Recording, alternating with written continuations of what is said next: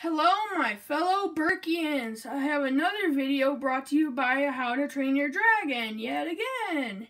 Say hello to my custom Toothless and Hiccup with the Dragon Blade, aka his firing sword.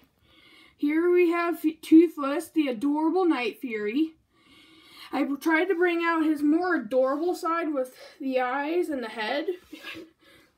So I've gone through many alterations with this creation because I've been always trying to figure out how to bring his fierce yet cute cuddliness out, and I think I finally got it with this one.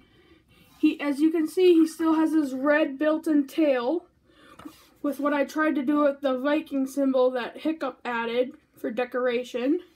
You see he has his spikes with mixel parts, his 4 legs, along with his 4 wings, all posable, especially the front ones, which are double jointed. As you can see, there's Hiccup with his sword. What I used to make this one is some ninja armor with his peg leg, of course, not silver, sadly. But I tried to bring out his most adventurous side out, so I even got something for his hair, which is the spikiness, which you can find in a set from a Lego Star Wars called the Freemaker Adventures. Now sponsored. So as you can see, mixel joints pretty much everywhere throughout the body except the body itself. I used basic panels for the head, including the black Nexonite pieces. I used mixel eyes and teeth for the claws. And I used some extra pieces for the wings.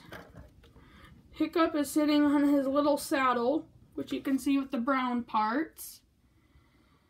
So, and I tried to make it look as somewhat realistic as possible. Comment down below to see how well you think I did with Hiccup and Toothless.